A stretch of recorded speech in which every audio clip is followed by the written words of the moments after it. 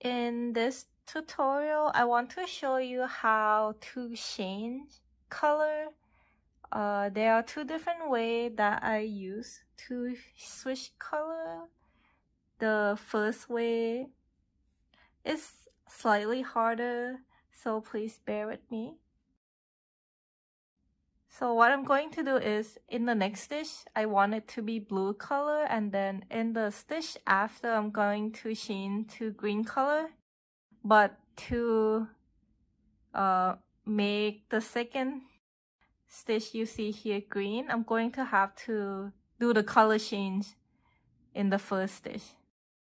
So let me just show you here. I'm going to just make single crochet to keep things easy.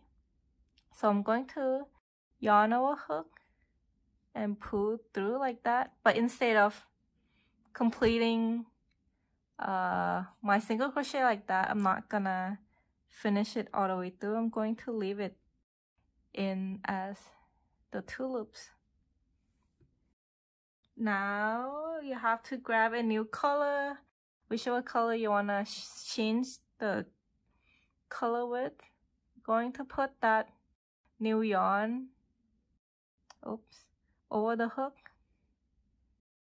and then you're going to pull that new yarn through. It's going to give you a loop like that, and you could notice that the other end of the yarn is just hanging there, which is fine. I'm going to flip to the back. Now we're going to have to secure the tails. I'm going to put my index finger on like that to secure it right now. So on the next stitch, let's push our hook through. And what you're going to do to change color is you need to wrap the two tails of different color over your hook. And what I'm going to do next is make a single crochet because we want the next stitch to be green.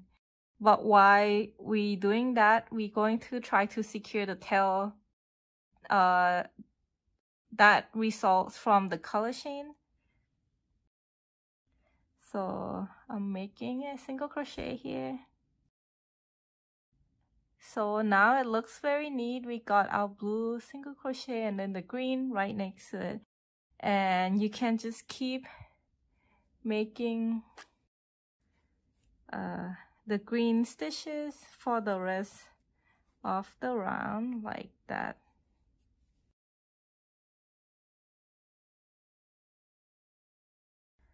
Okay, the only part now we have to worry about if you're making things in row is, okay, how do I make sure this doesn't show up?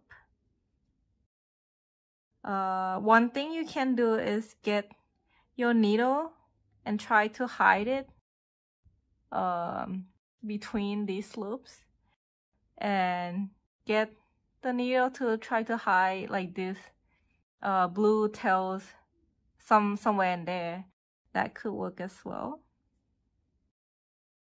So let me undo this real quick.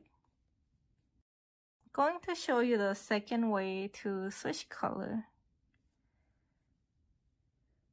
So like before, I want my first stitch to be blue, so I'm gonna go ahead and make a single crochet. So for this method of color change, I don't need to change the color while I'm trying to make that single crochet. I could just go ahead and make the single crochet. And I'm going to grab my scissors and finish that off and pull it out like that. So this method of changing color, I have to finish that off first. Then I can grab the new color, make a loop,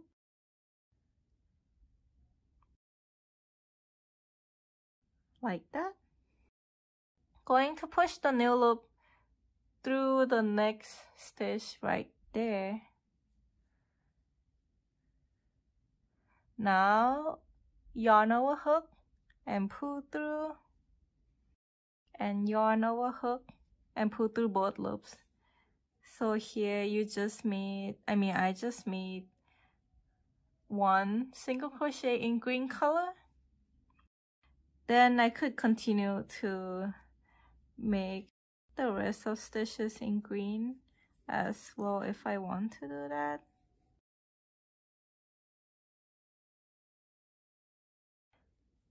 So this is another way to change color a bit easier in case you maybe got confused in between trying to change color in between. You can just finish off the stitch, the first color stitch, and then start a total separate loop to start out a new color.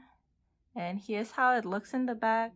You're going to notice like a slight separation, and that's because, you know, we did a finish off and then we start a new loop, so it's gonna be a bit of separation, which is fine.